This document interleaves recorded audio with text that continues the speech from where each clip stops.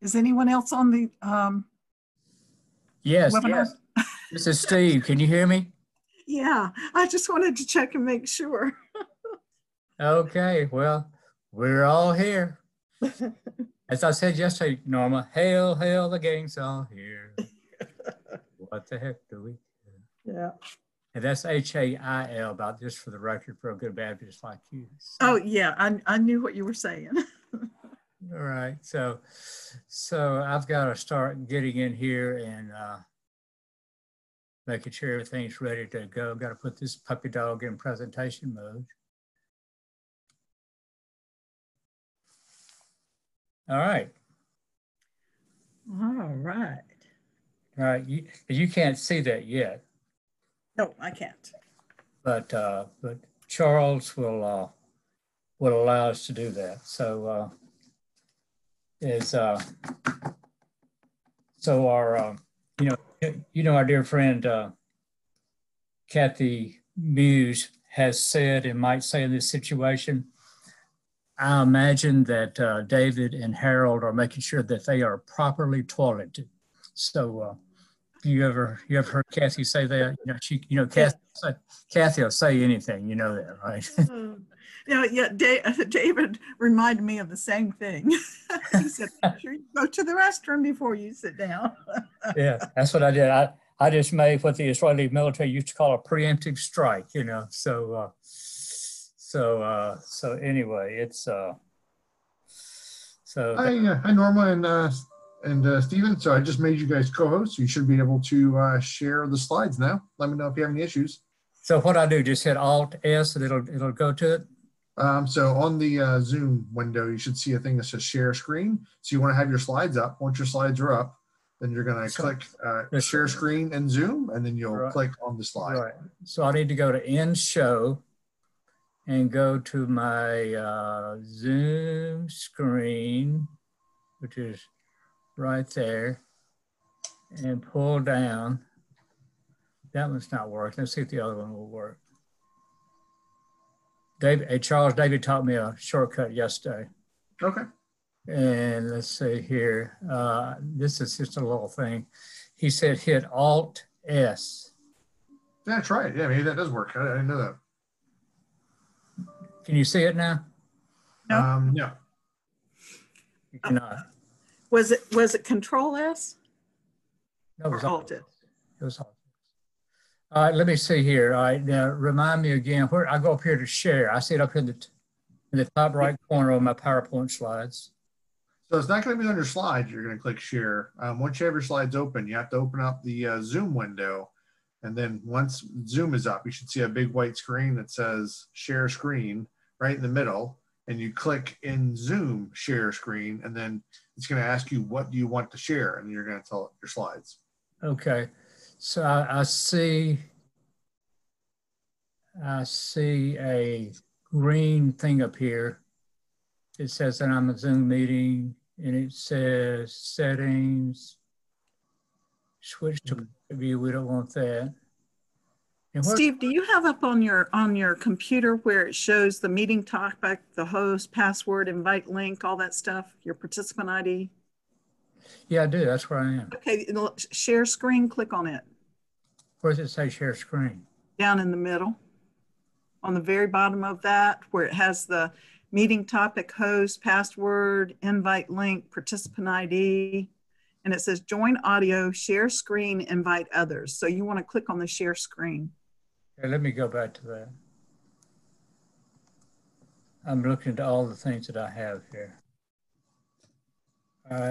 I've got the meeting ID, and it says my personal meeting ID, PMI. Is that the one you're talking about? No, when you clicked into Zoom to get on Zoom. On my email address? On my email address? Yeah. Yeah. Okay, I'm here also. Hey, David. Hey, David, good. All right, let me just go back to here then.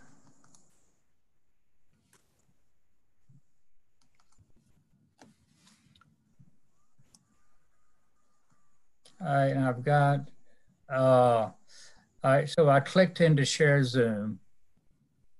You said click. So share screen. So yeah, I'm looking at the email message right now. So I'm starting. Okay. Oh, okay. Got it. Got it. So what I do now is I click here to join, right? Again, so Correct. I'm Correct. I'm here twice. Okay, and I've got all my information there. It's asking me my webinar registration, and it says join webinar in progress.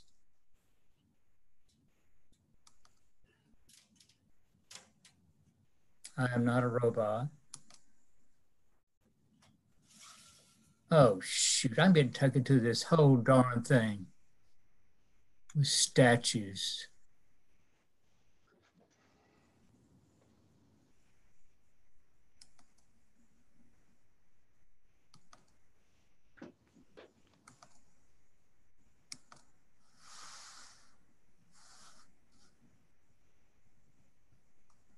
Okay.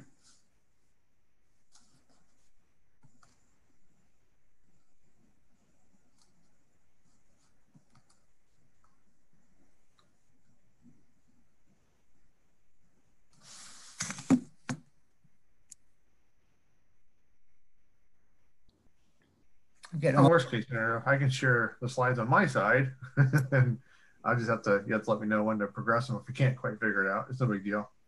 I know that, but I mean, David taught me to say yesterday that I could hit all.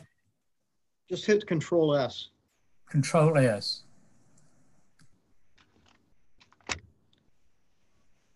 Can you see it? Nope. Let me get rid of this. Y'all still hear me or not? Yeah, we can hear you. Okay. Oh, I'm sorry. It was Alt S, not Control S. Try that. Yep, the Alt F. That brings up a window, and then you'll click on the slide that you want to share. That works. It brings up a window light with a little NIGP screen on it. And so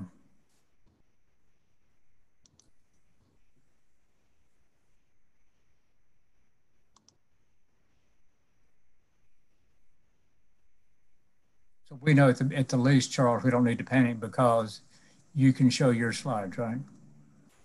So yeah, it's better if you guys can do it because you know when to progress the slides. But yeah, worst case scenario, I'll just do it on my side. okay, Charles, is there? It's not connected at all to the fact that you've disabled video, is it? No, that doesn't do with it. Yeah. All right, thank you. see, okay. Let me get here. Okay, let me get this here. Okay, we're here.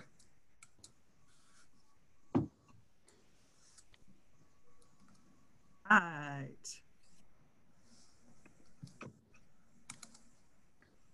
There we go. Something's happening. There we go. Nice.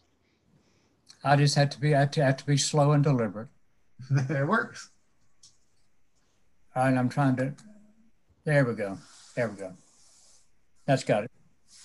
Looks good. Yep. All right. And I guess we're waiting for Hal. Charles, would there be a way at certain intervals you could tell us where we are? And it might only be necessary if you tell us when we have 30 minutes left. Yeah, whatever you want me to do. You want to let me, I can give you 15-minute increments, 30 minutes left. What do you guys think? Would 30 minutes left be enough? Yeah. It's fine. 15, I What was your plan? Were you planning on going all the way up to the, for a full hour and 30 minutes and 30 minutes questions at the end? Was it the full 2 hours? What was your timeline? What were you thinking? Wait a minute. We're only allowed an hour and a half, right? Yeah, that's kind of the maximum because we want to leave time for questions at the end. But No. some webinars go an hour. Yeah, I mean, if you were to go an hour and 40 minutes, something like that, it's up to the end of the day. I mean, that's fine. Yeah, we try and target an hour and 30.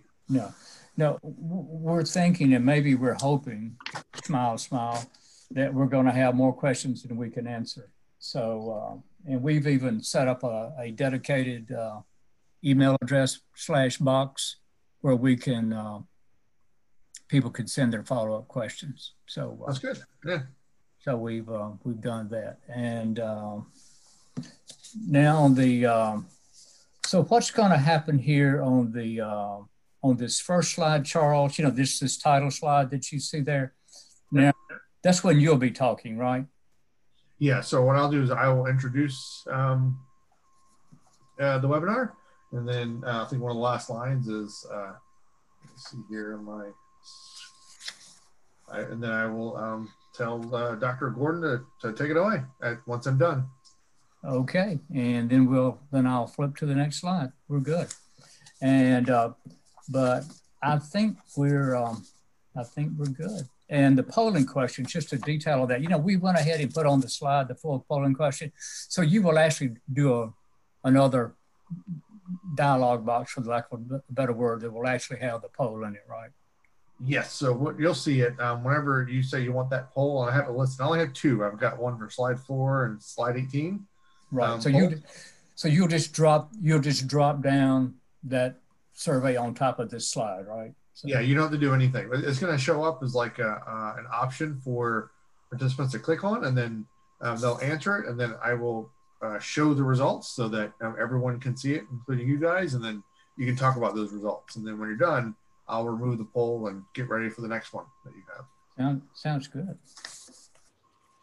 By the way, Steve, on the polling questions, the second polling question, I'm looking for it now, is basically how much are you willing to commit or something like that? I'm headed back there right now. All right, I appreciate it. As I looked at it this morning, it looked fine all the way up until this morning to me. And then I'm wondering, well, we're going to have, let's just talk through the result. Let's say 40% of the people. Here it is. It's on slide 20. How much of a contribution are you personally able and willing to make in your current role to mitigate supply shortages in future widespread emergencies? I guess my question is, you know, what the results will be the results. And the question is, how do we talk to that? You have Charles and I are listed, and I don't think Charles is going to want to take this one. So I'm just thinking, you know, I think we're all going to have to talk through this because I really don't know what to say. I mean, I assume everyone's okay. Well, right, I hear you. A few things occur to me. Okay. One is the assumption, you know, Norma and I have taught a seminar in the past with a person named Martha. What was Martha's last name? I can't remember. Johnson, I believe. Wasn't it Johnson? Martha Johnson, right. On leading from wherever you are in the organization. Okay. So you could just say as a context, is we are asking you this question, regardless of where you sit in your organization. What is your will and ability to drive this goal? That's what you're really doing. Because, you know, as we often know, David, you know, in any organization, you know, there are the so-called formal leaders. Yeah. They are the real leaders. Okay. Yeah. That's what we're asking there. Right. No, I get, and my question is, how do we talk to the response? That's the question. I think the question's a great one. I mean, again, I assume everyone's going to be medium or major. I doubt that anyone at this time is going to say none or very little. So, you know, I mean, I can talk to it extemporaneously. I really don't need further. I just didn't know if you had an anticipated talking points you wanted to touch upon given the results. No, well, I think just, you know, it may sound trite, but, you know, it's, you know, the ability and the will are key. You know, we could have broken this out into two questions, but to me, the most important thing is the will. And, you know, we could have further broken it out. You could just sort of, you know, talk through this is, you know, they may not be able to because of where they sit in the organization, for example. Okay. I can, I'll talk to it when, yeah. And the results will not be a surprise. It would only be a surprise if they group down toward A and B, but I think they're going to group up toward C and D. Yeah, right. And it's just really a thought question. All it is. It doesn't have to be. It's definitely not a perfect question, but it's just something to get them going, and to get them, because a major part of what we're trying to do here is not only give people ideas, but, motivate them to do things, differently than they've done in the past. So, I think whatever you say will be fine. Is what I'm trying to say in a very long, inarticulate way. So. All right. Well, thank you for your confidence in my ability to have the gift of gab, I guess. Well, you are an Irishman, excuse me for saying that. Yeah, that's right. And I've got that curly hair to prove it right now. Right. But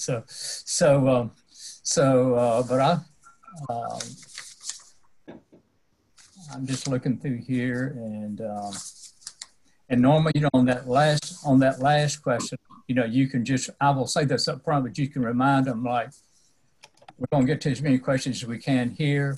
If you don't, when you turn to the next slide, you can just say, here's your email address to which you can send any questions that we didn't get to, or any follow-ups or anything else like that. So, yeah, that's good. This is, I'm really looking forward to this, Steve. Thank you once again. And Charles and the whole NIGP staff for, Justin, everyone that's gotten us to this point. This will go pretty quickly, I'm afraid. Yeah.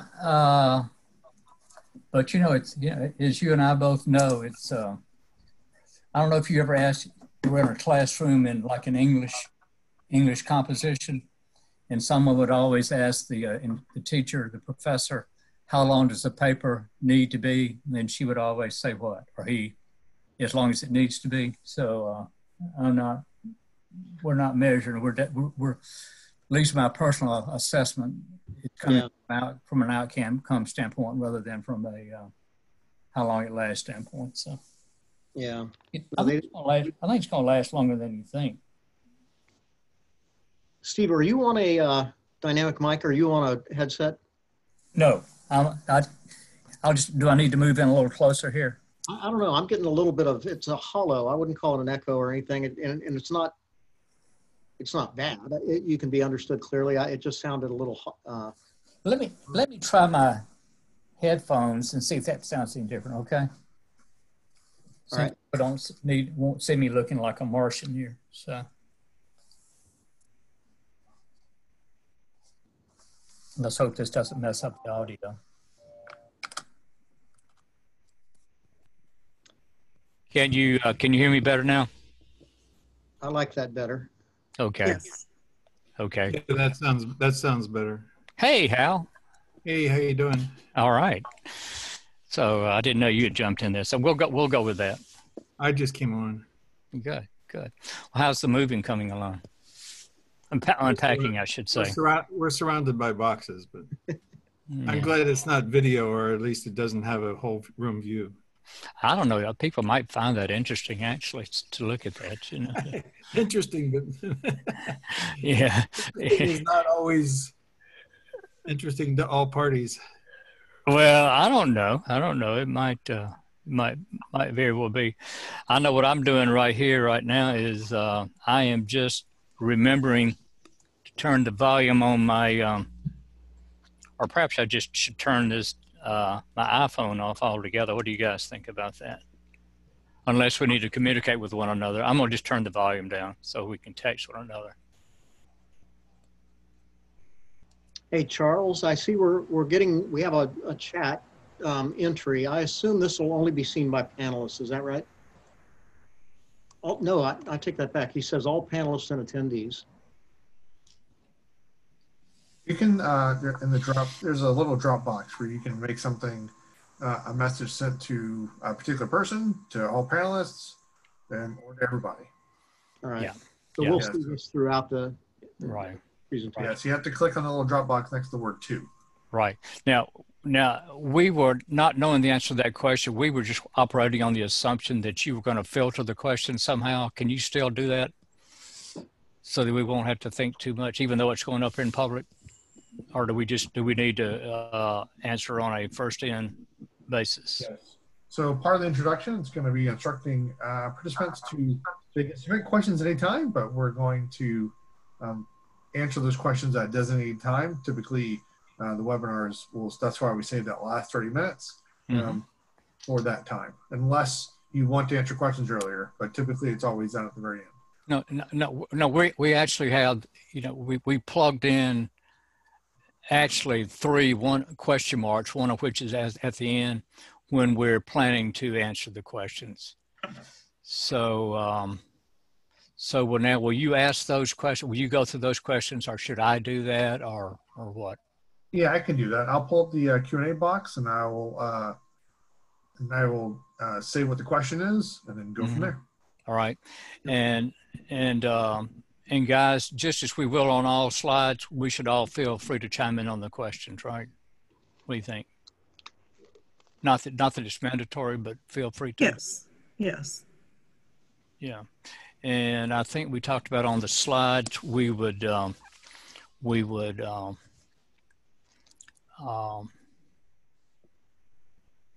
once we finished our discussion of the slide, we would ask other people, ask the other of the four of us, what do you have to say? So Right. Yeah. Y'all, we have 71 participants on the line right now. Listening to us in living color, right? That's yes. Good. That's great. We have people from Frisco, Hagerstown, Maryland, College Park, Maryland, Mountain City, Tennessee, Ardmore, Pennsylvania, Sarasota, Florida, Charleston, West Virginia. Oh, let's see who else we have here. And Hernando, Florida. Yeah. And Beth Dooley is online. Hey, everybody. Hello. I guess they can't talk to us, so no, right. they can only hear us. But I did want to acknowledge them. Thank you for joining us today. Absolutely, we appreciate it.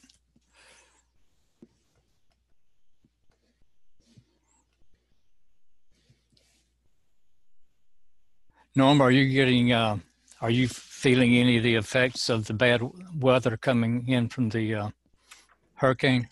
It's raining here. Mm. Yeah. Yeah, is the eye going to pass over you, or do you know? I don't think so. I'm so inland. Good. Might do something with the coast. Yeah, that's good.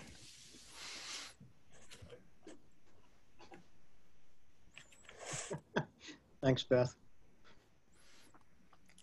Is Beth getting ahead of us, David? So. Evidently. Yeah. Oh, man.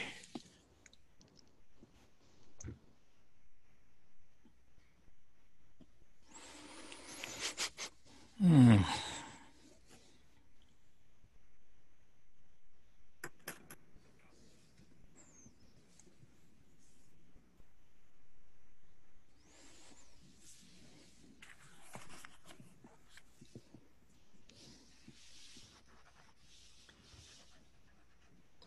Well, I have since I got my screen down there, we have 5 minutes and counting, right? Counting down.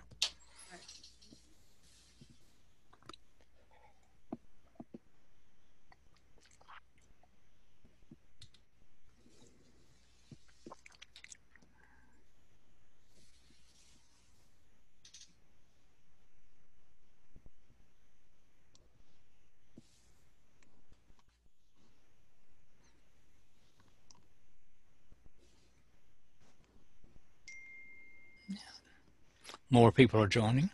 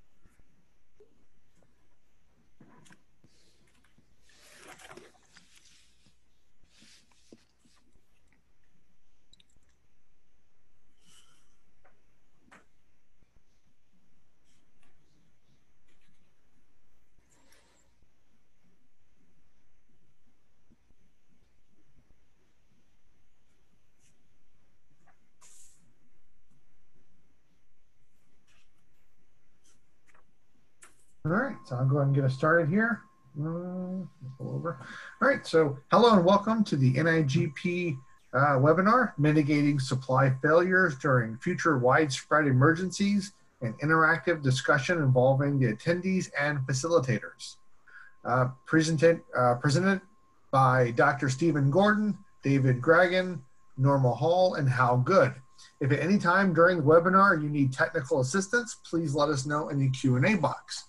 During the presentation, you may submit questions to the Q&A box on your screen, and we will take them during specified parts of the presentation. All right, Dr. Gordon, would you like to get us started? Charles, absolutely. Be happy to, because everybody's time is valuable. And thank you, Charles, and thank all of you, each of you who are in the audience joining us today. And we really appreciate your sharing an hour and a half of your time, if it takes that long, because we know how busy you are. Our intent today is to share with you some of our thoughts and ideas for how we might avoid the awful situation that we all found ourselves in the procurement community at the beginning of this, and even now in many places of this COVID-19 pandemic. What we're going to be talking about today is at both a macro, if you think back to your economics classes you took, at both a macro level and a micro level. And so what I'm going to do now is introduce briefly myself, and then also introduce my colleagues who are working with us. First of all, I can tell you I have personally been in public procurement since dinosaurs roamed the earth, and all kidding aside, I have a real strong passion for advancing the practice of public procurement, not for the sake of public procurement alone, but because of the tremendous good that public procurement, if done correctly, can do for society. And I'm joined today by my colleagues, Norma Hall and David Gregan and Harold, or Hal Good. I've known Hal long enough to call him Harold, so you may hear me call him both. So Norma, would you say a word or two about yourself?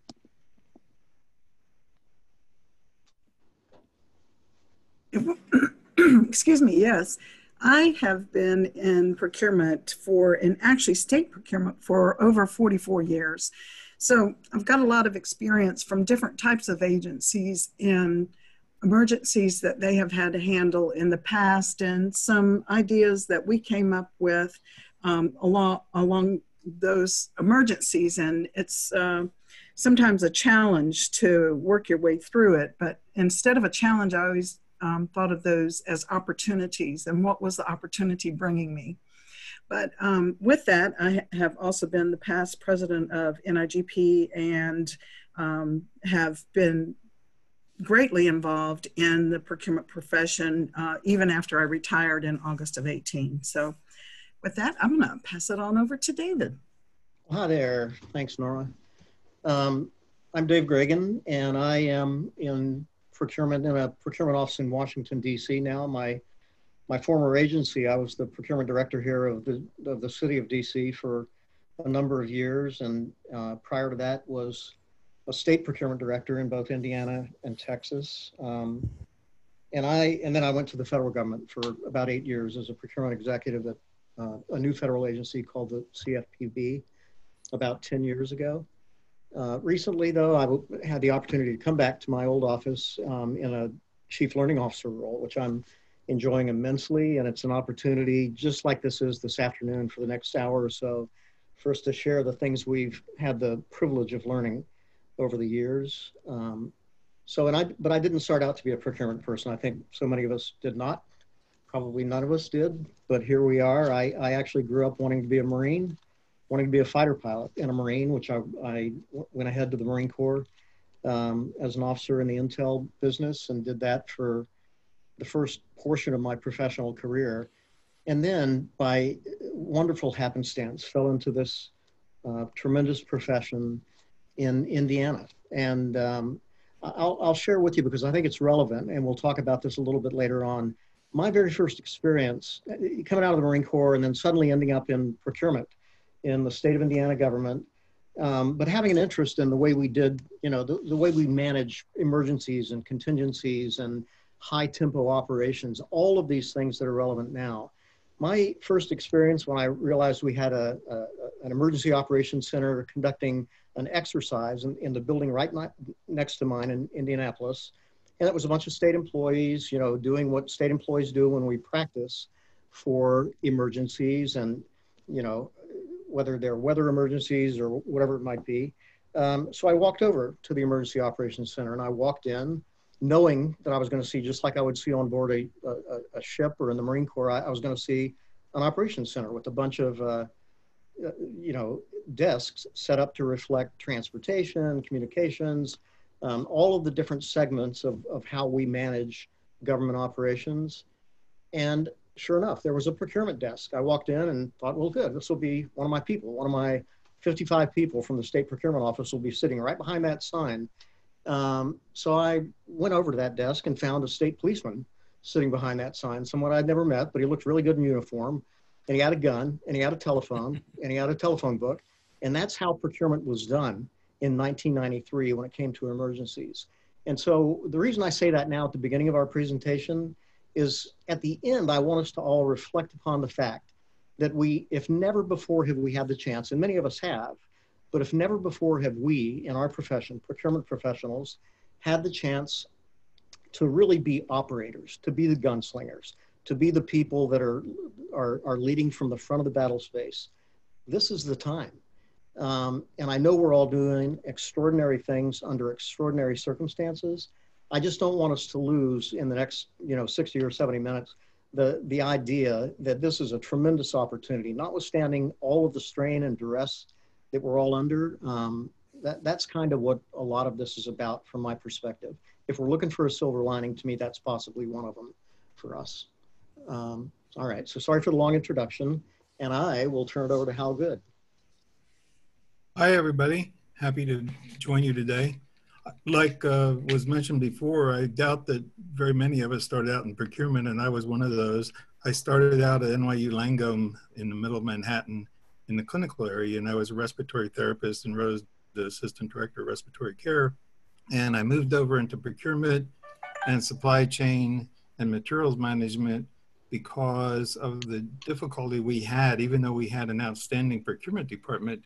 The people in procurement, through no fault of their own, didn't understand the medical language and the actual uses of things. So that's when I crossed over to procurement.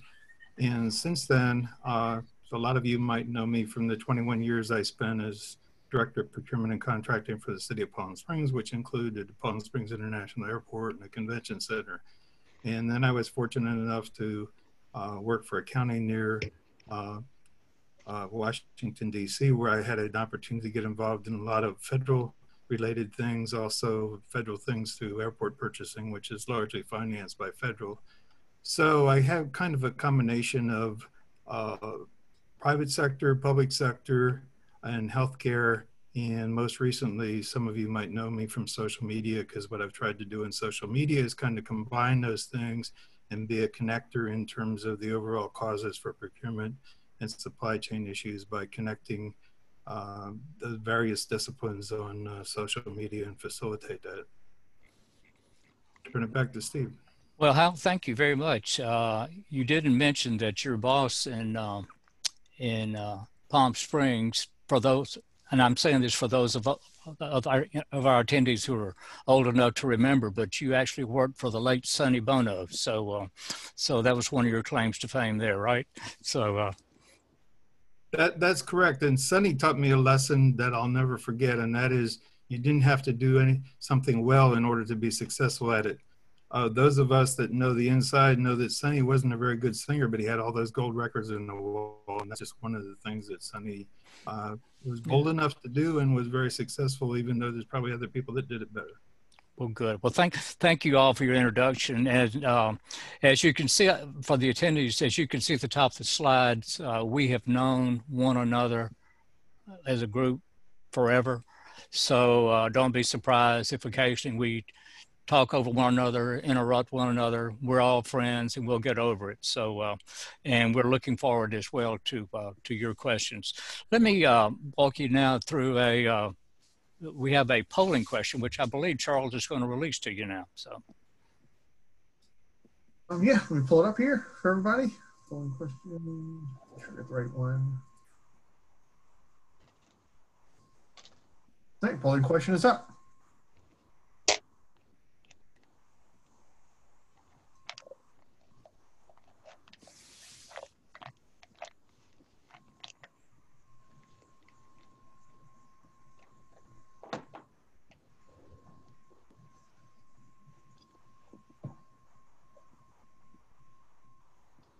All right. Looks like we're getting in a lot of votes. Moving out. I think about 10 more seconds, and we'll call it. Okay.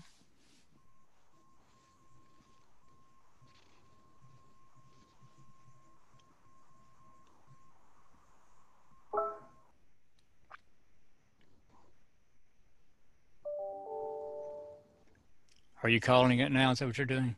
Okay. Yep, we're going to call it now and poll, and then we're going to share the results. Okay. Well, I'll chime in here, guys, and the other three of you just pitch in as well. It's interesting to me to see that, and none of these are really surprising, but just the frustration that you all and we all would feel at not being able to, having contractors and suppliers not fulfilling their requirements. That's definitely a frustration, and I'm interested to see that. That the first choice finished number 3. I guess I'm a little surprised with that, but number 2 is no surprise. Norma, David, Hal, what do you guys see there?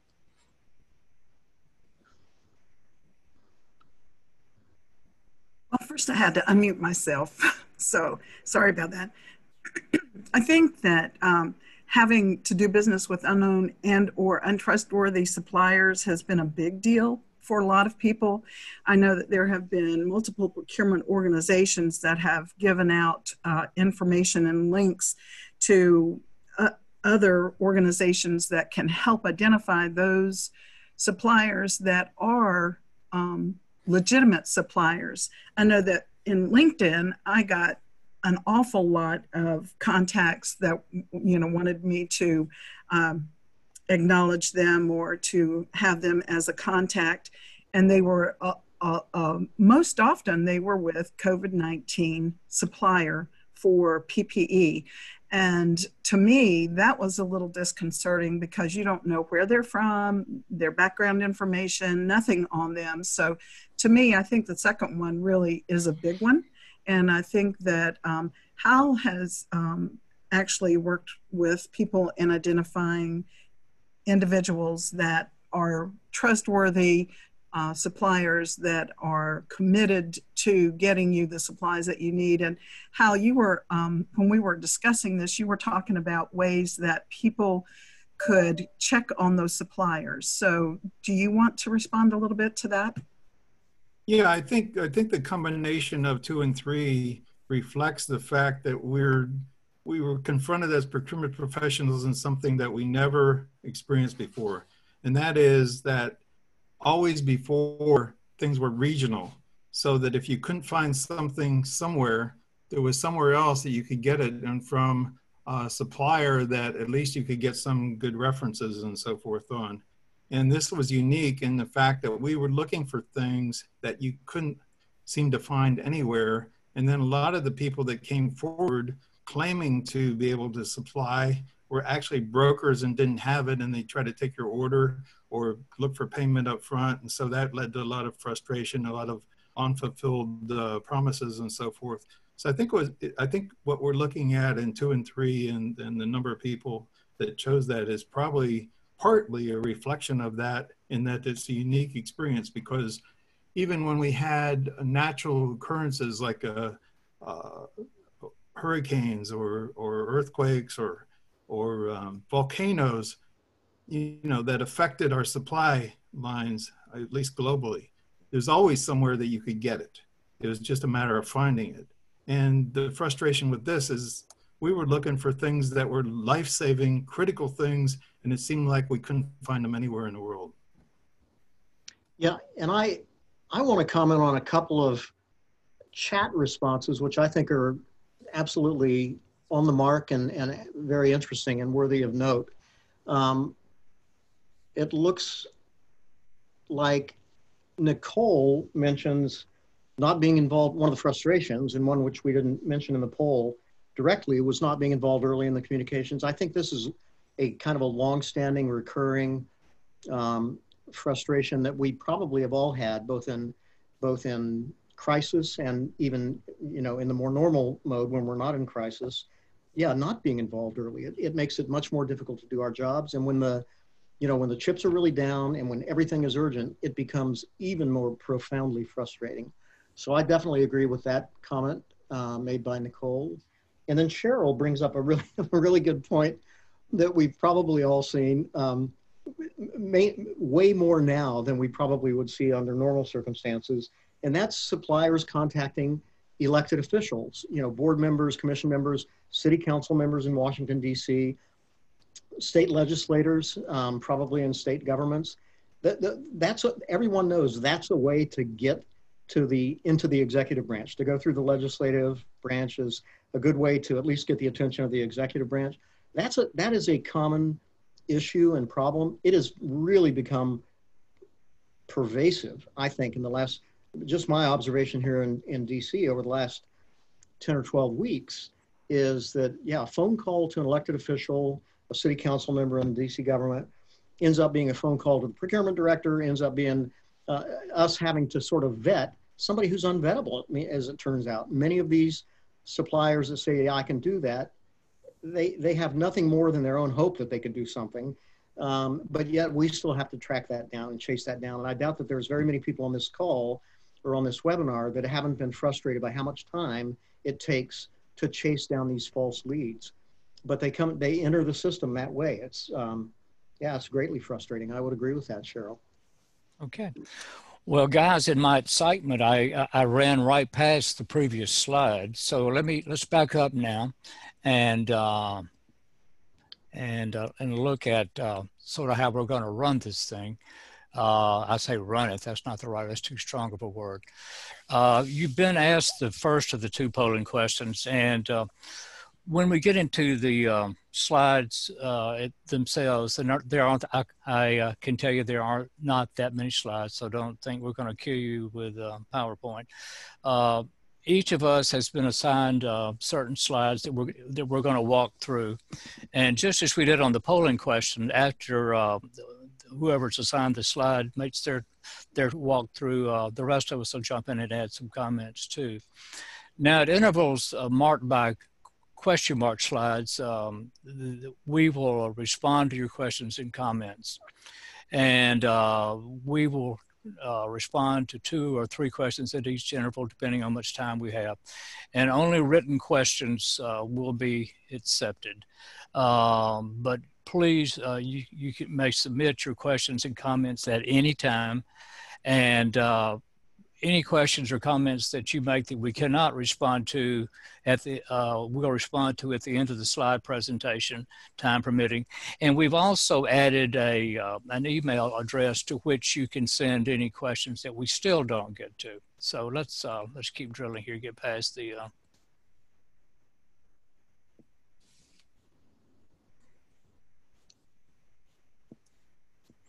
okay, Norma.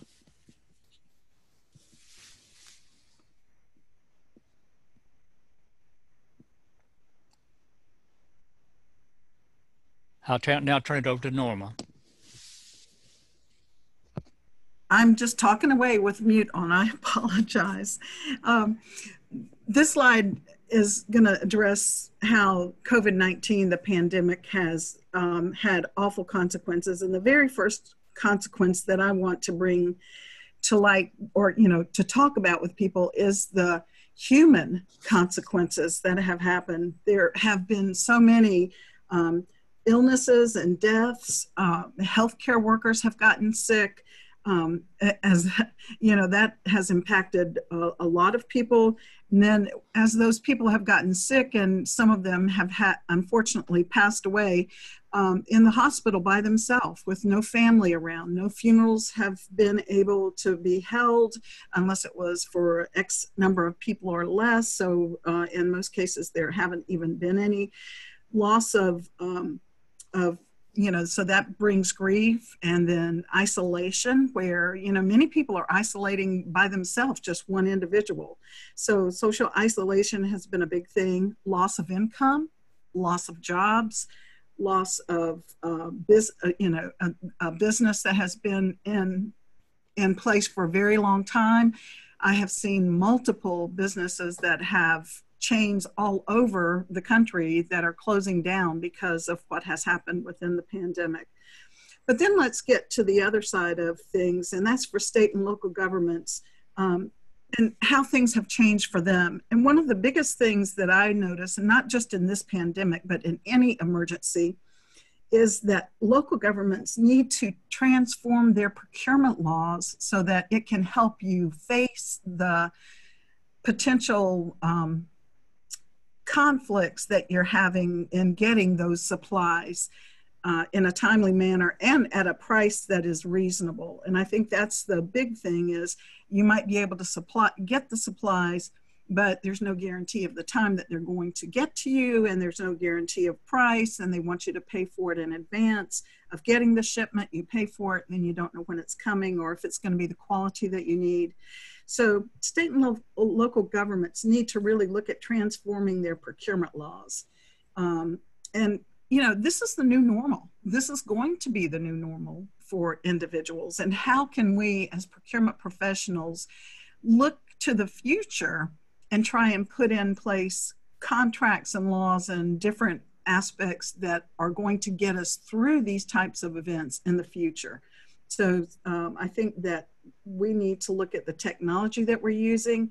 We need to make sure that we have enough human capital to be able to do the job, and just other resources that we need. I know that a lot of people worked from home in their organizations and were connected virtually from home and conduct business. And so that was a real change in the environment as well. You were no longer in with a group of people that you could discuss things with. You were a singular person in your agency working from home, trying to come up with these ideas and how you were going to resolve or solve these issues, you know, by yourself. So with that, there was a lot of change that we had to, or consequences that we had to face, or we are facing because of this. And my question is, how do we take care of that today for future? And what do we look at? What questions do we ask? And how do we carry on business as normal in a time of an emergency? So that's just a thought that I want to leave you with, so that if anybody has any questions, certainly put those in the questions in the chat, and we'll go on from here. And I think the next slide is David. Well, thanks, Norma. Some questions are coming in. I'm not going to address those right now, but I just want the folks that are writing questions in the question box to know that we are seeing these. We're going to have a little pause here in a moment to address some of the questions, and we'll do that a couple times throughout the webinar, as Steve mentioned early on. On this slide, I'm going to draw your attention first to the quotation on the right-hand side. Nothing really surprising there. It is a very complex issue. Not only the PPE shortage, but now that we're going into the contact tracing phase, and many of us are putting in place contracts for that service. The whole, particularly PPE though, because it deals with supply chain, is a very complex issue. It requires tremendous coordination. This person says unprecedented coordination. Supply chain issues always require extraordinary coordination. And one of the things that makes this unusual for us as procurement professionals in government is we typically do not spend a lot of time managing second and third and fourth tier suppliers within the supply chain. We rest upon the privity of contract that we have with our primes. and we anticipate that they will manage everything beneath them. But just as we have had little control, if any control, zero control probably, over the primes access to supply chains, likewise, all of those tiers within the supply chain, which get extraordinarily complicated, all of those have been not only outside of our control, but as is typical, they're outside of our visibility. So when we circle back toward the end of this and talk about, what could we do differently? What may we think about as we progress into the future, not knowing what the future holds? Visibility into the supply chain is a huge part of this. There may be cases when we as governments, especially big muscular governments, have the ability to manage or influence some of the tiers beneath the prime contractor when it comes to what they can do. So it is a complex issue. But going to and those are all components of the problem, sort of as I described here. Obviously, solving this problem isn't going to be simple. It's not going to be easy. It's definitely not going to be accomplished in the near term. We're not going to one day declare that, hey, the problem's over. None of us know when we can ever, if ever, say that. But what we can say is that we have a responsibility as professionals in our business of public acquisition and procurement. And I know we have both suppliers and practitioners, procurement, buyers and sellers, both on this webinar, and for which I'm very thankful, because I think the dialogue is what's going to be so important. I think the immediate after action, even now, I think we're all developing lessons learned. Once we have the opportunity to say, hey, the dust has settled a little bit, let's start documenting these things. I want to make sure that we recognize on the government side, on the buying side, that we cannot sit in a closed room with a bunch of other procurement professionals and start articulating or drawing up solutions. I think that is going to take dialogue, coordination, and a whole lot of trust between the buyers and the sellers. And that, to me, that's going to be a major theme that comes out of the way we've had to react, all of us, to the issues that we have faced. One of the bigger problems in this COVID-19 recovery and reaction, the phase we're in right now still, is we have no discernible timeline. We do not know, unlike, Hal mentioned earlier, volcanoes, and earthquakes, things that are prone, natural disasters that are prone to certain areas of our big and giant geography. Hurricanes for many of us, tornadoes for many of us in the Midwest especially. All of those things are emergencies that we can anticipate to the extent we know they're going to happen. We just do not know the time or place. But within our contingency planning as procurement folks, we can sort of anticipate those. And what's good about those is they are finite. You know that a hurricane, from our first preparation for it to hit land or to hit our jurisdiction, is 7 or 8 days later, we're going to be in the recovery phase, and it's that finite. Tornadoes, even much less, or so all of those things they happen often enough where we at least have some kind of a timeline. The extraordinary thing about what we're reacting to right now is there's absolutely no timeline that any of us can discern and really hang our hats on. So therein lies the overarching problem. All the other problems I think that we are facing on a tactical level all fit under the strategic issue of we've got a crisis, we have to act urgently, and we have no idea when we're not going to be in this mode. Not really. So I think those are the points I think I wanted to make here, and the idea being, hopefully, that if we're not thinking about it now, that we won't fail to start documenting what we wish we had done, what we wish we had known, so that we can try to anticipate to the extent that we can how we could better react when the next emergency occurs, whether it's one of these short-term, fairly common natural disasters or mega events like the Super Bowl, all of these things that end up being emergency procurement issues, or whether it's some very long-term, ill-defined, ultra-complicated matter like the COVID-19 pandemic. And with that, I will ask that we go to the next slide.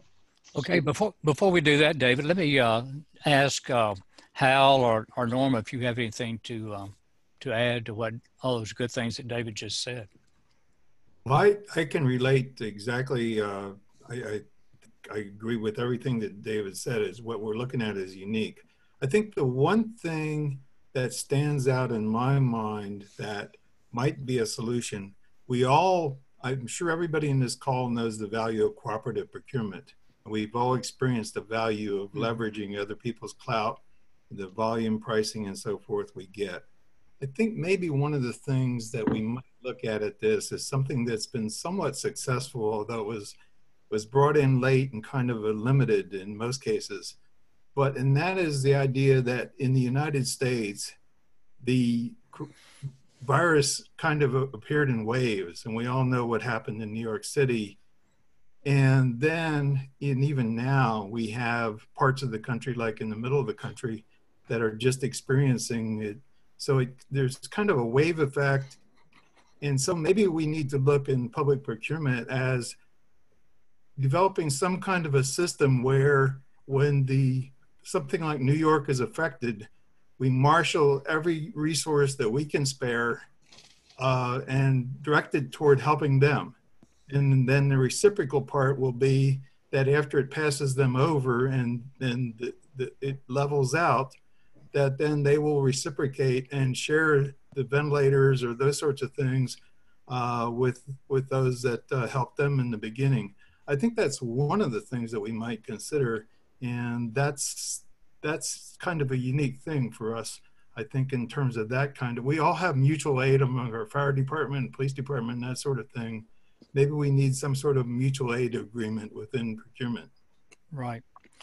You know, we've always been pretty good at helping one another, but you're talking about something, Al, as I hear you talking, something that's perhaps a little more formal than we do it right now, because, you know, you think about things that, for example, happened on 9/11, we all rushed to the, the Port Authority's aid, but I hear you saying something that needs to be a little bit more formal. Am I correct?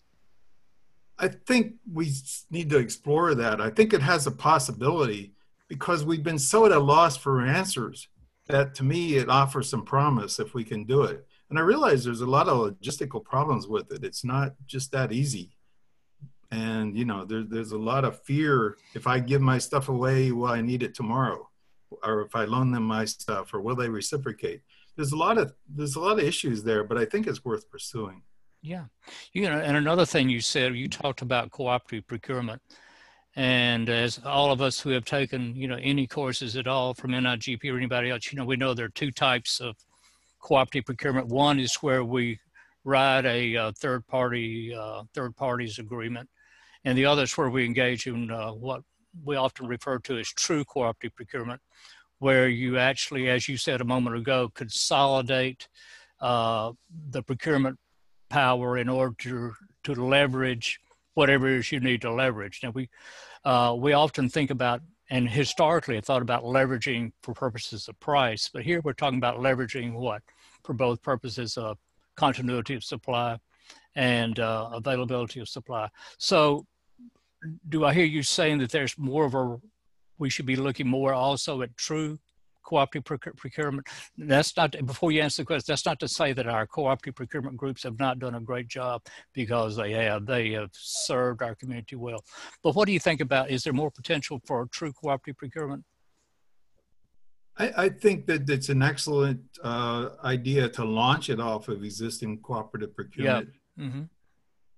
So, yeah. And it just expands it into some other additional dimensions. Yeah, because well, that's right. Well, who else has not chimed in here? Norma, did you want to chime in on this slide at all?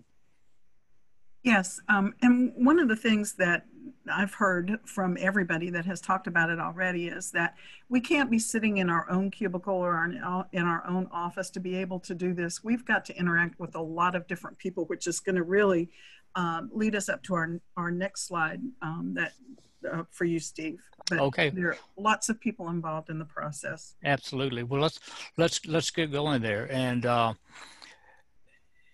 you'll see.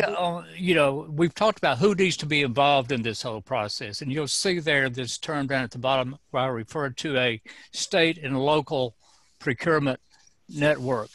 And frankly, I'm not really sure it would be accurate to say that that there's a state and local procurement network in the formal sense that we envision, where it's literally working together to achieve strategic goals. But I think the parts are there, and as all three of you have said, and I'm sure as everybody here in the audience knows, the potential, if we can get these disparate categories of groups and individuals involved working together on the front end rather than on the front end, it could really be powerful. Now, one of the great things we've seen as we've chased the problem is that there's been tremendous cooperation.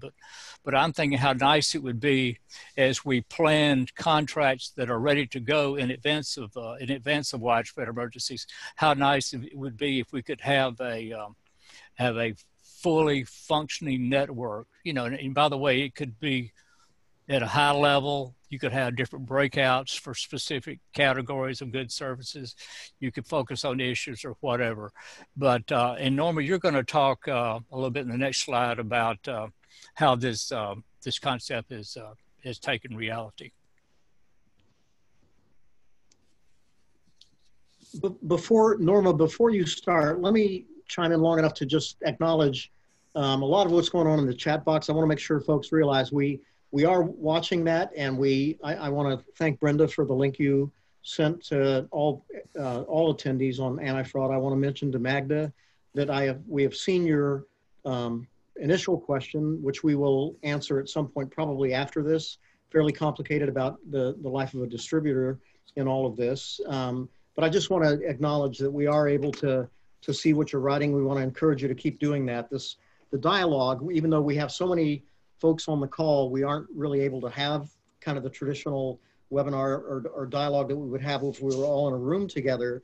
But I want you to know that the things you're putting in the chat box are being captured, and we're paying attention to those. So thank you for engaging.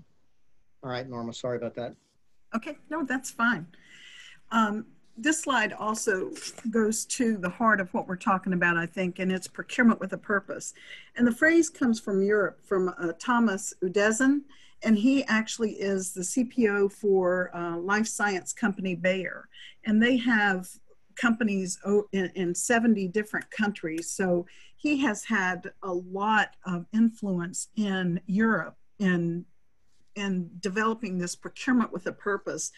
And the procurement with a purpose really is a sustainable procurement pledge. And that's where every entity that's working on this procurement is procurement with a purpose, and everybody has agreed to a common purpose or a goal. That their mutual trustworthiness has to be demonstrated, where you're trusting the people that are working on this procurement with you.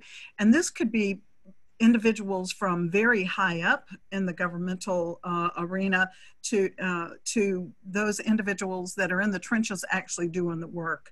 And that's where I think that we need to make sure that we're on the forefront, is that we are in that group of individuals that are making those decisions before it gets pushed down to procurement. Procurement, if they're more elevated to the top of the discussion link, which I noticed that there was a comment in regards to this. If we're at the top of the chain where we are in that group that is a sustainable procurement group, then we're going to be able to affect more change than we would if we were just pushed everything down, which seems to be what's going on now in most instances. So I think that we have to look at all the parties that need to be involved in that, who they are, who the players are, and what purpose they're going to be giving to this situation, and the good faith cooperation and collaboration. And that means it's with all members. And that goes from the manufacturer to the suppliers, the distributors, the raw fabrics that go into the products. It goes from the very beginning of the process all the way through getting those supplies to who they need to go to. So that is the whole sustainable procurement, is a sustainable procurement supply and that's what we need to work on. So we need to be at the top of the scale instead of the bottom. But with that, I'm going to ask Steve, is there anything that you want to add? Well, I found this article interesting, Norma, just as you did, and we recognize that right now, let me flip back to that slide.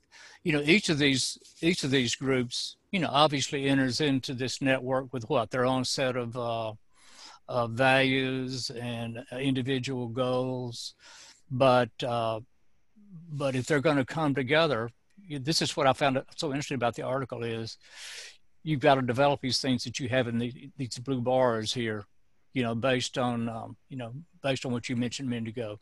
You actually have to have a sharing of a commitment to work together.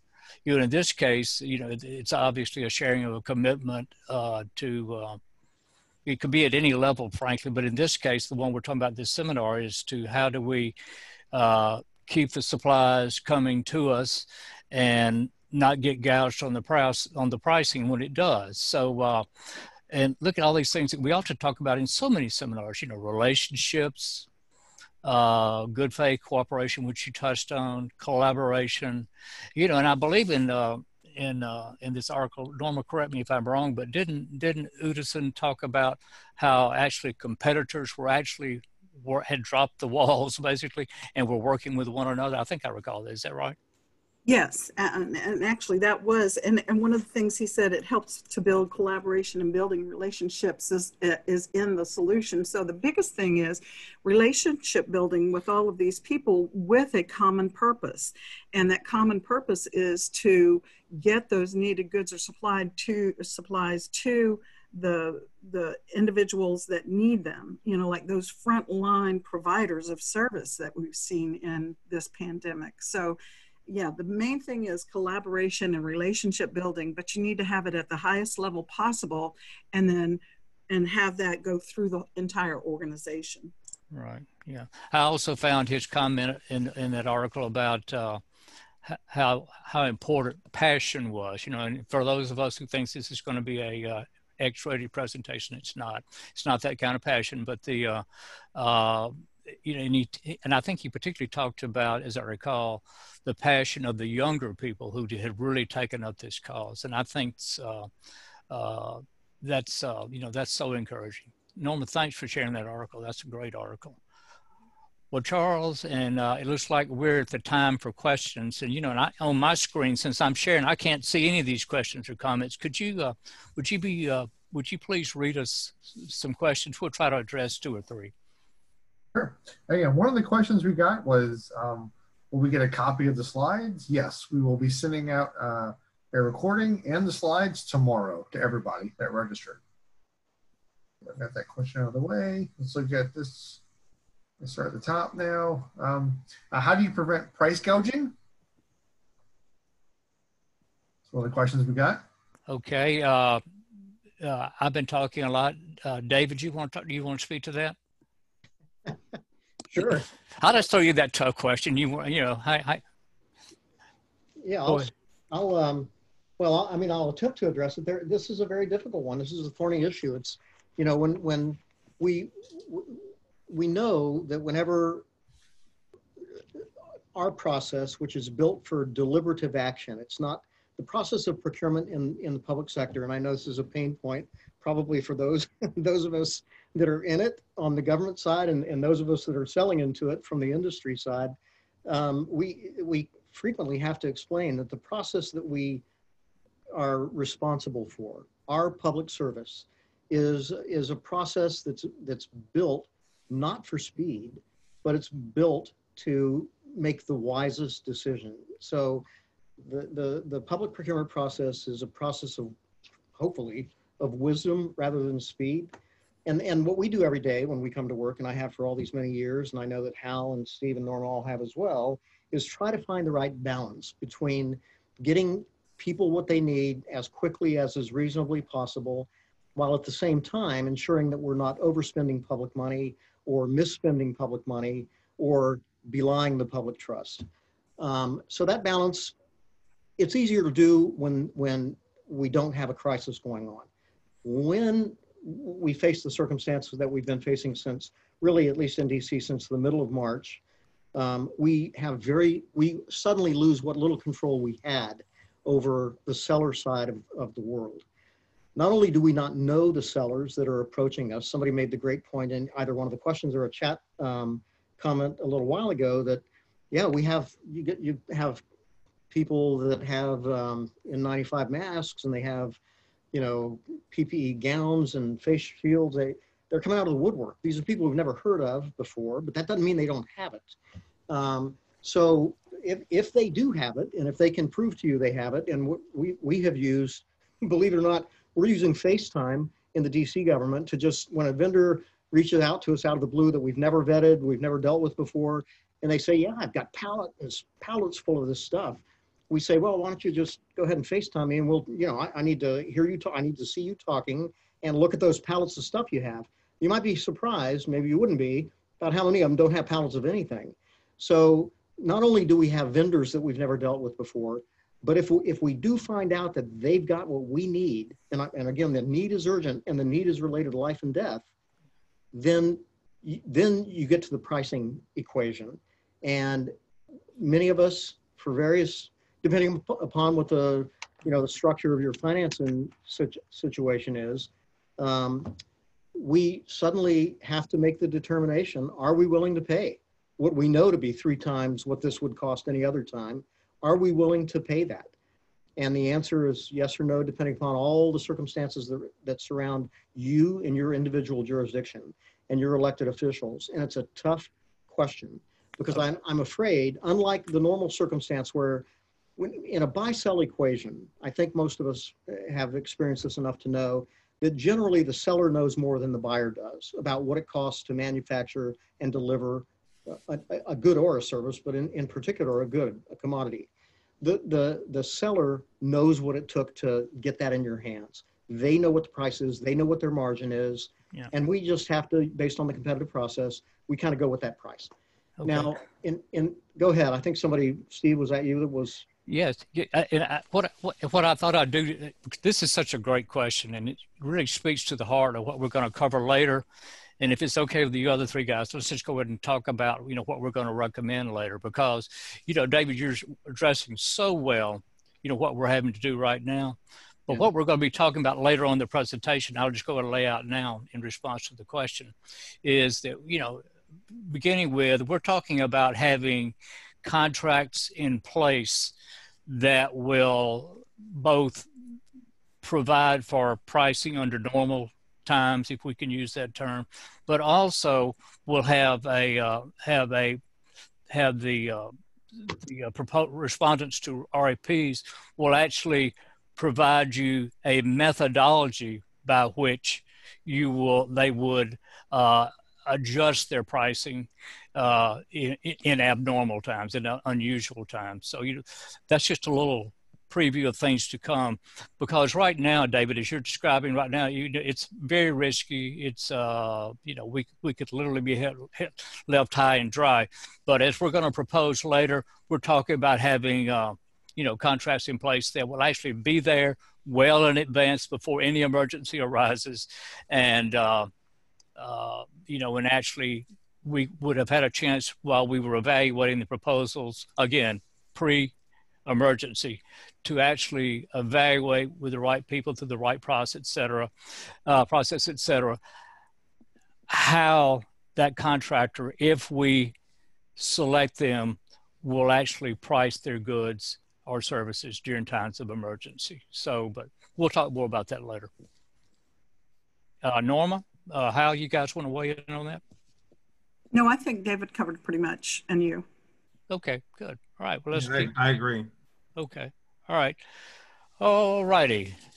David, you're on again. Well, here we go. Just as I was saying, toward the end of this slide, I probably should have just moved the question slide ahead to this one, because this is sort of what I was just talking to, including price gouging, which you see is on this slide. I don't know that I have a whole lot more to say. I don't want to take away from the comments that others might have on this one. The one thing that I probably haven't covered very well that's in my kind of talking notes on this slide is that third bullet about master agreements and contracts that ran dry. You know, obviously there was no, it was inconceivable that supplies, including contingency supplies, you know, buffers in the supply chain would evaporate, but they have, because the duration of the event has been so elongated and so unpredictable.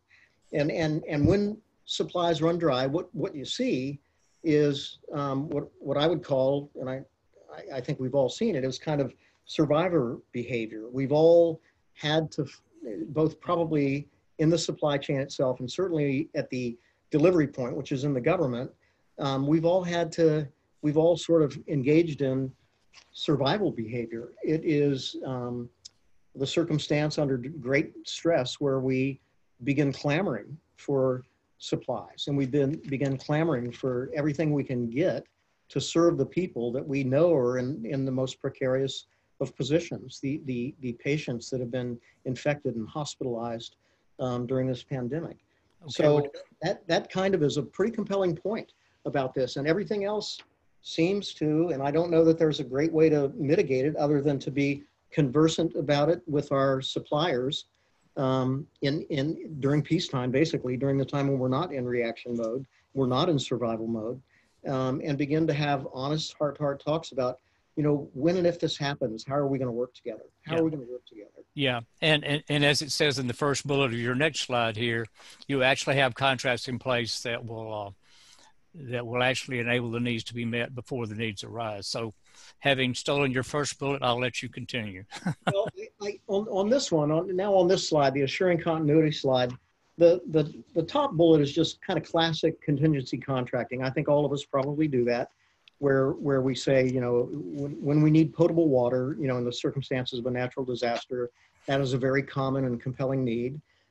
We know in advance where we're going to get that. We know who we're going to get it from. We know what they're going to charge us during that time because we put in place contracts that are contingency contracts about that event that's inevitable, but the time and place are not known. So, and that's kind of a classic definition of what contingency contracting is. But in this case, we need to really hone that. This is a part of the art of procurement. This is not the science of, you know, low, responsive, and responsible offer. This is not that part of procurement. This is the part where you're really deep into the relationship in advance of the contingency itself occurring. So those are, I think when we concentrate on, we're really good at what we do.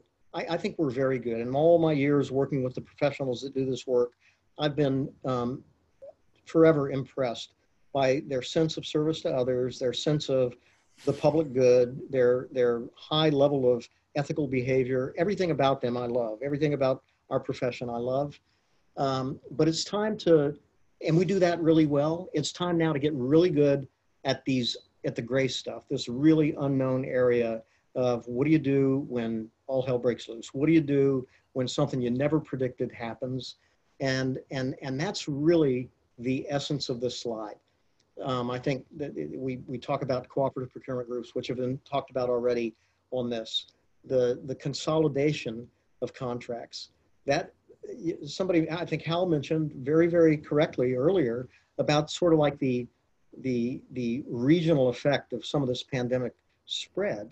You know, there have been these hot spots and then they've sort of waned and then there have been other ones. And so, you know, it's kind of a rolling need. That has been the case in this pandemic.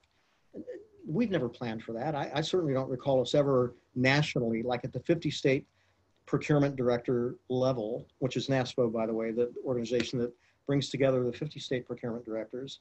We've never talked, I don't think, about how do you manage a geographically rolling issue where an emergency just sweeps from one side of the country across. But yet we need to think about that. So yeah, I'm going to open it now really for Norma, Hal, and Steve to add their thoughts to this slide. All right, Norma, let's go in order, Norma. Okay. One of the things that I think that this is teaching us is that we need to do a better job of risk management review for contracts that we're putting in place to, you know, is this contract something that is critical to the mission? Is it critical to health and welfare? Is it critical to operation? Whatever it is, we need to do a better job in procurement of asking those questions of our customers internally is what risks would we face if we could not get these products for you? What occurrence would happen? And when we do that and we understand the risks a little bit better, then we can put more emphasis on those items that we need to make sure are taken care of through the solicitation document, and making sure that, just like David said here, making sure that all of these items are covered is part of that. So I think that risk management is something that we all have to look at a little bit better. Yeah. Al? Oh, I think one of the things that we need to look at that we probably not paid as much attention to in the past, and that is that this first and second tier providers in our supply chain are of interest to us. And when we award a contract, we need to look at them. And you think back in 2008 when the big earthquake happened in Japan, and it brought down Toyota, not because of their immediate factories being affected, but by their supply chain at the first and second tier. And it actually knocked them off from being the top automotive company in the world to, for a while, in second place. So there's lessons out there from the private sector that we can look at. One of the things that the private sector is doing right now is they're creating digital twins of their organization. And they're basically creating a whole bunch of what ifs using technology, digital technology, and saying, okay, let's play this out. What if this happened? What if this happened? What would we do? And, you know, they're disaster games, but they're worthwhile looking at in terms of, okay, let's think this out. Just, we've mentioned collectively a number of times, none of us ever really thought that some of these things could or would happen, but it's the new reality. So I think that some of those things that the private sector has done, and they're based on technology, a lot of them, and looking deeper into the supply chain and creating the what ifs is of value to us in terms of maybe we got more limited resources, but at least with the resources we have, we should look at it. You know, Hal, that's a real good point. You know, I know one of the things that we were doing in Nashville years ago, and I'm sure almost everybody here on this webinar is doing right now, is that when we are evaluating any potential contractor through an RFP process, is that we would ask, we would seek out, rather, we'd look at the first, second tier suppliers, and we would ask the potential contractors to tell us to what extent have you, as you all, I should say, as a team, worked together, and with what success. And that's not the total solution, but that's certainly something we would have to do in this new type of contract that we're putting together. And on the consolidation point, in addition to having all sorts of new resources popping up that will help us evaluate proposals better, if we truly consolidate and pull together our contracts where we have, just a smaller number of agreements that we're all writing, just think of the ability we're going to have for people to create specialization of tasks. I don't think it's going to get rid of any staff in any local government or state agency because they're already stretched already. But we're going to have the ability, I think, to acquire a deeper capabilities in subject matter expertise, and also in information gathering, information analysis, and the like. Okay. All right, let's move on to the next slide, Norman. I believe that's yours.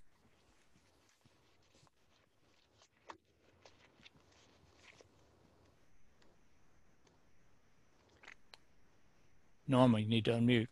Norma, don't touch the mute button ever again. I'm so sorry, y'all. I'm sitting here just talking away. Sorry about that, y'all.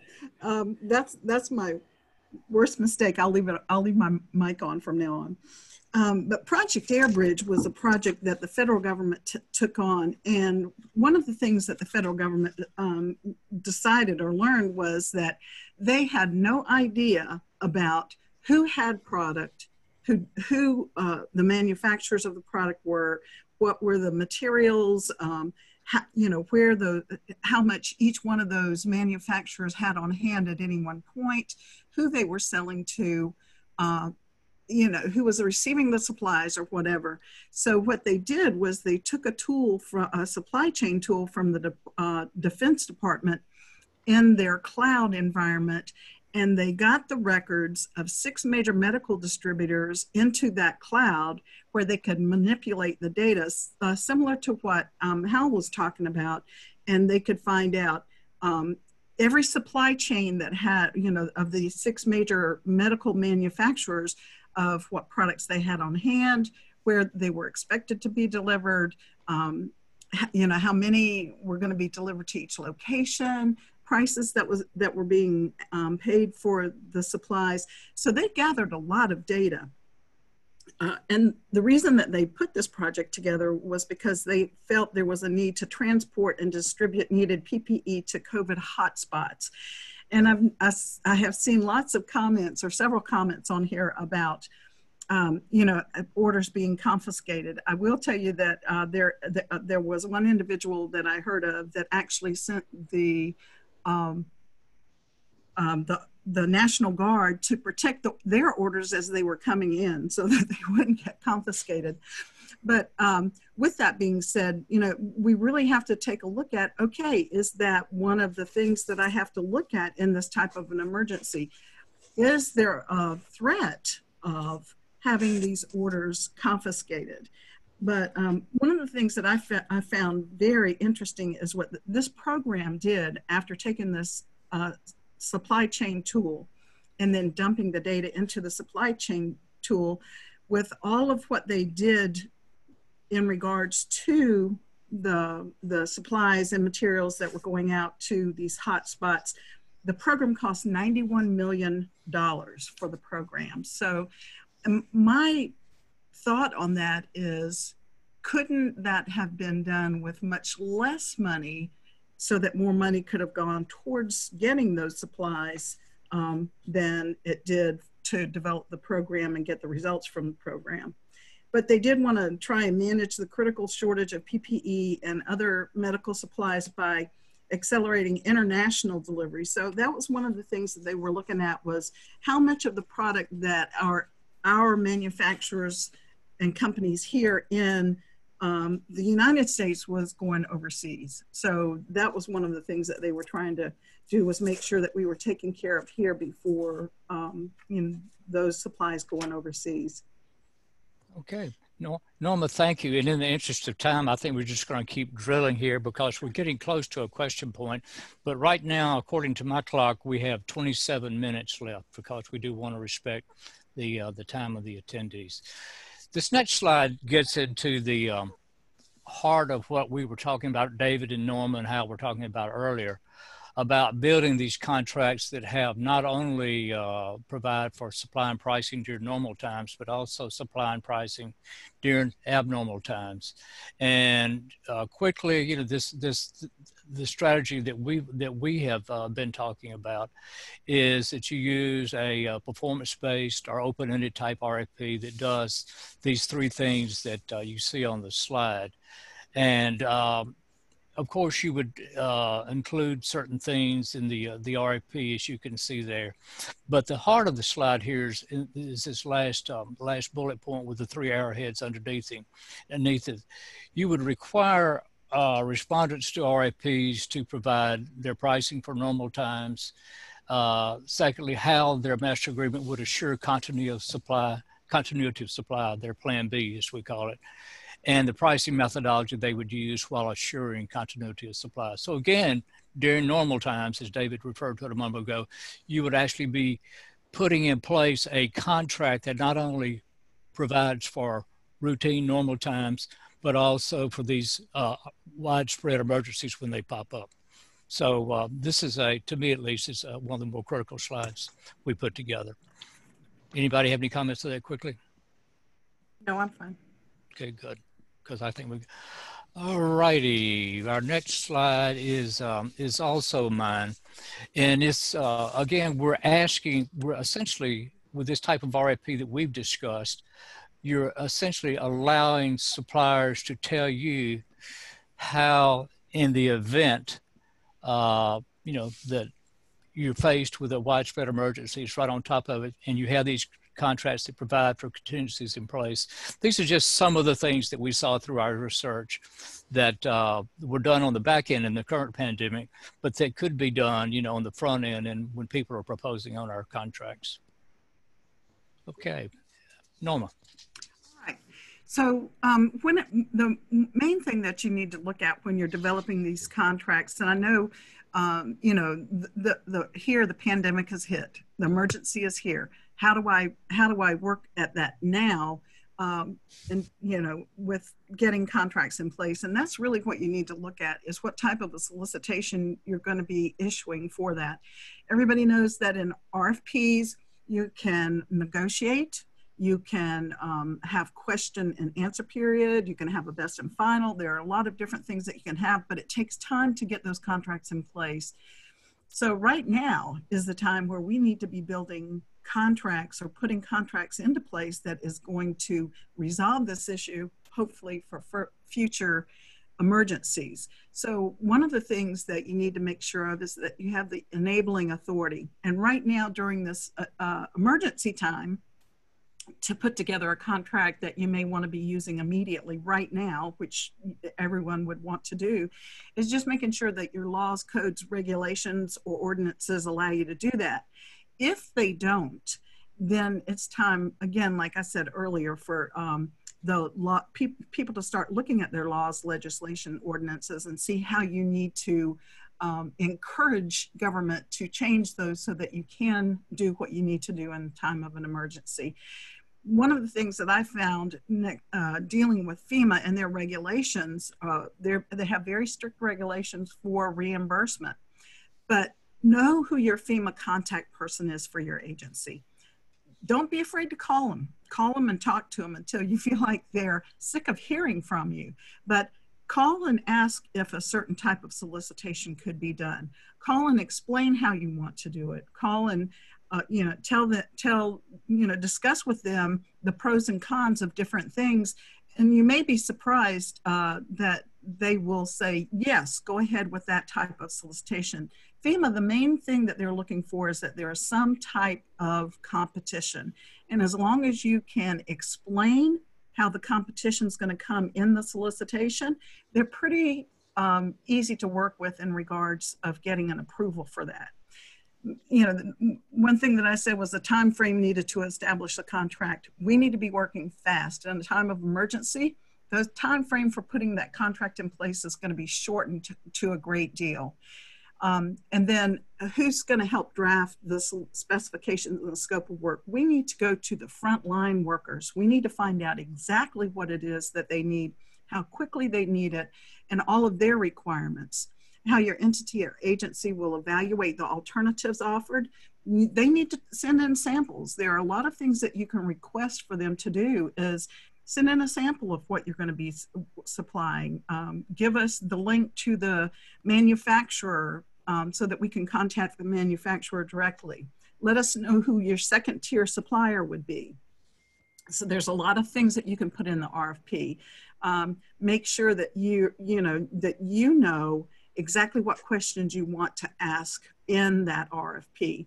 Best value bid solicitation is one of the types of solicitations that we can enter into here in South Carolina, and that is where it's a hybrid of a bid and an RFP, where 60% of the weighting factor is going to be on price, but the other 40% are going to be on all of those other things that you're asking the supplier to give you, like their pricing methodology, who their suppliers are, give you evidence that their supplier has been able to supply their requirements, the manufacturer's requirements, in getting those items to them. So a lot of different things that you can handle there. And I'm going to open it for other comments from the group. David, Hal, you guys had anything? No, I think you covered it very well, Norma. I do too. So, and so we're down to I know this took a while to get here, but we're now time for another respond to your answers time. So, Charles, could you help us out there? Sure, I'll pick one of the questions. Let's go back up to the top here. It says, yeah, so are most government agencies following their standard procurement sourcing and quality control of PPE, or using new and creative ways of sourcing and testing of new vendors? That's really more of a polling question, I guess. We should probably get out and ask, but is it possible, Charles, for not GP to do some kind of pulse poll, unless we can work it in here real quick? Yeah, I'm not sure we can create one on the fly here. Okay. I'm sorry. Okay, but that's a great question. And let's go to another question, please. Oh, by the way, Steve, this is Dave Gregg, and I want to, one of the questions, and Charles, I apologize if I jumped ahead of you on this one. The very last question that's in the question box right now is on force majeure. And I think this is one we all probably will have something to say about. So I think that's a great question. The question that Chris asks is, how important is force majeure in a contract in regards to our current situation, a pandemic? Well, I'll start, but I'd love to hear the thoughts of the other experts on the phone here, and including folks that may want to add in the chat box. It becomes extremely important, right? We all have force majeure written into a contract. It's a standard contract provision. But even then, it contemplates an act that we don't know when or where it's going to happen, but it could happen. So, so that's what force majeure addresses. The problem with force majeure in this case is that there's no control over how we remediate the problem. So even though force majeure is in effect in almost every single government contract that I'm familiar with, it's a negotiable matter after the fact here, because no one anticipated that there was no resiliency in the supply chain, that our prime vendors would not be able to manage that slack that's in the supply chain, because it didn't exist. It all evaporated. It all went away. So this then becomes a matter of renegotiation on pricing, delivery, all of the things that might have existed, notwithstanding the fact that we have this provision for these unpredictable acts, these unpredictable matters that occur. Okay, and David, I guess again you're talking about the contracts we have in place right now, because this concept that the four of us are floating here, we're talking about through writing our RFPs a certain way, evaluating the proposal a certain way, of course requiring certain types of information, including how the supplier would sustain continuity of supply. Hopefully force majeure would not kick in. That's not to say that this methodology we've considered is perfect, but hopefully we would get, what am I trying to say here? There would be less need for this, the force majeure to arise, okay? Norma, Harold? I think that's sufficient answers. Okay, let's move on, Charles. Another question. Okay. How do you deal with federal rated orders? All this is fine, but if the Fed's rate orders, doesn't that priority trump all these plans? If they what orders? I didn't understand that verb there. If they do what with orders? It said, how do you deal with federal rated orders? All this is fine, but if the Fed's rate orders, doesn't that priority trump all these plans? Norma, why don't you speak to that? Because I think you spoke about that a moment ago. So. Yes. Well, one of the things that you can do is, and this was going to come on another slide, but it was going to be about preferred customer status. Preferred customer status, really, you don't hear too much about that in government, because the federal government likes to be the preferred customer, and that is who has come and rated some of those orders that have been coming in. But, you have to have a contingency plan. In fact, what you can do is have multiple awards on a contract. Instead of just having one, you can have multiple awards. We have a fixed price bid type contract where you're fixing the initial price and say, if any and everyone that can supply this item to me, this is the maximum we're going to pay. However, we will honor prices lower than this. And if your price is lower, you may be the preferred vendor because of the lower price. So there are a lot of different things that you can build into your contract, but try not to have just one source of supply for a certain item. Build in multiple award contracts in with your different types of contracts that you're awarding. Okay, Norma, that's the excellent answer. In the interest of time, why don't we move on to your next slide, because we're talking about it. So. Okay. All right, and this slide is in regards to supply chain management stabilization. And it is the type of solicitation that you put in place. Best value, I just talked about the best value request for proposal, or normal type request for proposal, or different, they have the performance-based request for proposals, or solutions-based request for proposal. It's all in what you put in the document. You need to make sure that the prime supplier is committed to delivery time, and that's, they tell you how they're going to be committed to that delivery time. And when you call it a prime supplier, that means that, okay, under normal circumstances, you're going to be the supplier that I'm going to come to. But if you can't fulfill my needs, this is what we're going to do. We're going to go to the next supplier and get our needs from them. So that's where the multiple awards in the contract comes into play, making sure that you can do that, number one, like I said previously. And if not, get your ordinance or laws rewritten so that you can make multiple awards on a contract. Because having one source for all of your needs is not a wise thing. So make sure that the contracting officer knows what, the prime supplier and sub-suppliers. Ask them to provide you that information in the solicitation. Who is it? How are you going to guarantee to me that you can fulfill my needs in a normal time and in an emergency time, knowing that in an emergency, we will be paying more, but what is that price right now today? What could you guarantee us in time of emergency of the price that we would pay? And then again, as the preferred customer status that I just talked about. Okay, all right. David? Okay, I think we've probably touched upon almost everything here that might be barriers to success, but this slide, I think, gives me the opportunity to just hit upon a couple sort of high-level points that I think have come up recurringly throughout our talk this afternoon.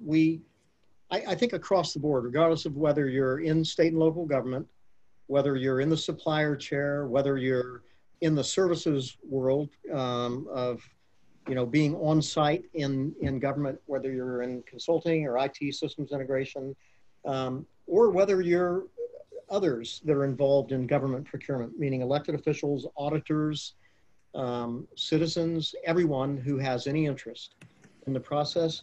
One overarching barrier to success, in my opinion, is insulation. If we decide that we can do this alone, if we decide that our state is more important than the state next door, or our city is more important than the county, or if we are insulated and believe that we're the best customer this vendor has, we probably have another thing coming. So insulation is a barrier to success across all of these jurisdictions. So cooperation, communication, all of the things that prevent us from being insulated become extremely important at a time like this. And I'm a very strong proponent of procurement in government never having an us-them mentality, never thinking that the buyer is more important than the seller. In other words, that the government is more important than the vendor that we're dealing with. we are a team. Obviously, when we form a contract, we become a team, even though we often don't seem to behave that way. But as we think about contingency planning, as we think about how we're going to react in the future, I think that the cooperative belief that no one comes out better than anyone else in a contract, a good contract, the best contracts are ones in which both the buyer and the seller walk away having achieved what they wanted to or needed to achieve. And so we must abandon, and I think we have over the years gotten better and better at recognizing that all successful contracts are ones in which the buyer and seller are equally fulfilled. So we need to let that kind of thinking pervade our planning for future contracting. And it's to me, a very important point. And I would offer a few minutes for others that may want to comment on that. I think you're spot on, David. I think, as we've said at the very beginning, being in a position in the future to keep the supplies flowing is definitely going to require, good relationships. Norma talked about that on her slide at the beginning, and trust and a lot of other elements, which I won't go over again. Somebody mentioned earlier, and I'll comment on it now because it's an extraordinarily important point. It was in the chat box, but they mentioned, and I think I might have mentioned at the beginning of the presentation, that this is a unique opportunity really for us to occupy finally a seat within that closed room that we're often not allowed into, where the CIO and the governor, or all of the movers and shakers in government are in there, figuring out how we're going to do things. Well, we're part of that team. We have been part of that team for a long time, but we're often not invited into those initial and early discussions. We need to build upon the momentum that has developed within the procurement community over these past 10 or 12 weeks. I think we need to build upon everyone's now understanding that the procurement professionals are an extraordinarily important part of a government responding to a crisis. And I don't want us, now that we're in the room, I don't want us to lose the opportunity to maintain our presence, to be professional, to be supportive, and to be always try to figure out the right way to get to the answer being yes. So that a barrier to success, of course, is the fact that we're sometimes outside that room. We have a unique opportunity here to take advantage of the fact that we're in the room now. Let's not leave. Okay. All right. Anything else anyone else wants to add? Okay, but I think you're exactly right. If there were ever a crisis whose impact could have been mitigated rather through the supply function, it was this one, and it would be also future crises of this nature. All right, we come to another polling question, Charles. All right, let me find it real quick. Here it is, and it's launched. We're getting our first responses in. Probably let it go for about 45 seconds, then call it.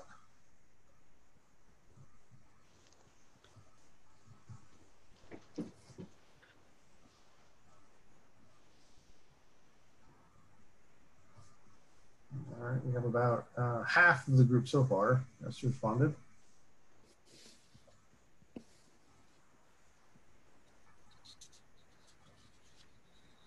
We got 10 seconds left.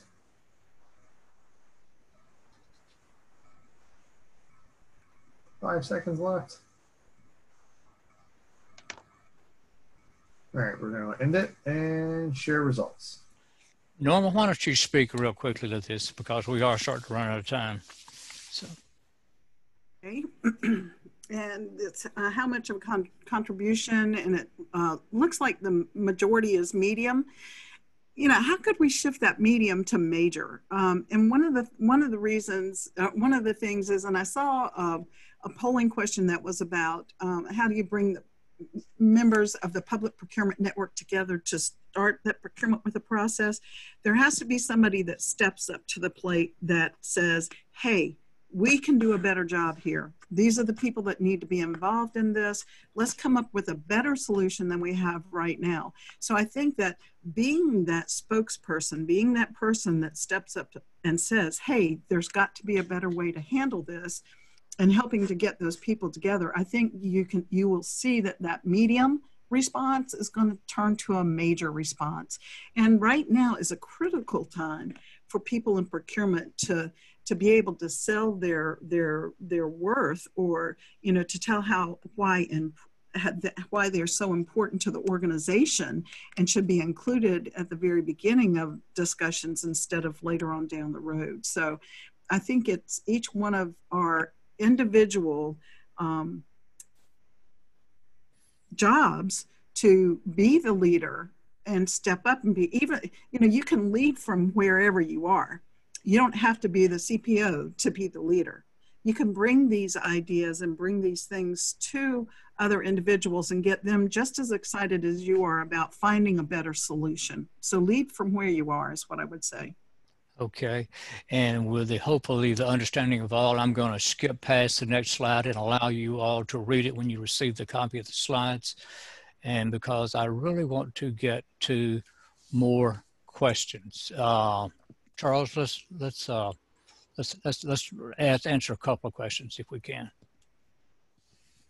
Okay, I'm gonna start at the top, but I mean, have you guys looked at the list? There's one you want to handle because we may not be able to get through all of them, but I'll start at the top. It says, how do you suggest that other government bodies develop and move forward in a manner that allows these sorts of relationships to develop when the environment calls for it?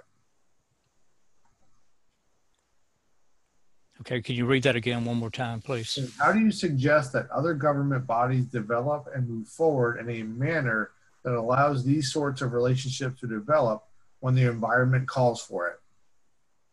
Well, I'll go ahead and jump in on this real quickly. I think it goes back to the keys of, first of all, having relationships with the other people you need to be involved with when such a situation arises. But, and as we talked about with Hal's slide, having formal relationships, whether it's procurement contracts, whether it's logistics of sharing or whatever, but it's preparedness in advance is the short answer. And that's what we've been trying to drive home in this webinar. Anybody else? Hearing none, Charles, let's have another question. All right. Is there a centralized website developed to looking at sharing procurement resources and/or piggyback on contracts? There are a lot of both. And, one of the things we've, in fact, I think you can look for resources, you can look in any number of places, including the NIGP website, the NASPO website, plus there are several excellent cooperative procurement groups, so-called cooperative procurement groups, where you can check out their master agreements that you can piggyback. But again, we're talking about moving forward, not only having piggybackable agreements, we're also encouraging you where you determine it's the right thing to do to actually set up contracts that provide for both normal times and abnormal times, and on a true cooperative basis. Okay, we have 1.5 minutes to go according to my clock. And on behalf of all four of us, I would like to thank you for joining us today. We know your time is valuable. I'm sorry we couldn't get to all your questions, but if you will look on this slide, you will see an email address. And what we will do is if you send your question or your comment to that address, we will respond to it. That's a commitment. So it'll take me a while to flip it to everybody else to get all the answers, but we'll respond to your question. There's so much more we can do. If you're interested in us focusing on more specific areas, because literally we had to hit the tops of the mountains today, but contact us there, whether it's questions, comments, ideas for where we go from here, and we will get back to you. But again, on behalf of all of us, thank you and have a great day and keep fighting the good fight. All right, I'd like to thank our panel. I hope everyone enjoyed this webinar. Please take time to fill out the evaluation survey. A link containing the survey and recording and slides will be emailed to everyone tomorrow. Thanks again and have a great day. Charles, can I ask you one question before we leave? We will get a copy of all the Q&A and the comments, correct? Correct. So that we can, so we will answer those just as just as Steve said. So I want to make sure that if anybody did have questions or comments that weren't answered, that we will get to those. So Right. Thank you. Yeah. Yes, and so if anybody does have a question, you can still list it and we will get it to our panel and we'll get it answered for you. Or you can send to this email address if you think of it next week. so Correct. right. But Norma, thanks for bringing that up. All right. Thank you. Everybody. Thank y'all, and we'll talk later. All right. Bye-bye.